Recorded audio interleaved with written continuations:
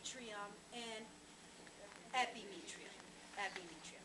In the fallopian tubes is where the egg is fertilized. The egg is usually fertilized here, and then all of these cells right here have cilia on them, and they move the eggs towards right here until it implants in the uterus. Right here in the ovaries is where the eggs develop. This is, I'm going to test question on that, practical exam. Where the eggs develop, one egg is released each month, and then it's picked up by these structures that are called fimbriae. And those fimbriae move, and they create a wave. Remember that this is the peritoneal cavity out here.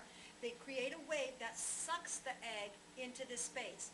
And then if the female has had sexual intercourse and there's sperm in there, the sperm swim up through here. They make their way all the way through the fallopian tubes, and this is where the fertilization occurs. When you have an ectopic pregnancy, it means that the embryo has implanted. It moves down and implants here. But when you have an ectopic pregnancy, it means that it's has implanted either here in the fallopian tube, or sometimes it can even implant outside of the fallopian tube. And obviously there's not enough of the endometrium built up, enough tissue built up on the inside of here, and that's why the baby cannot survive outside.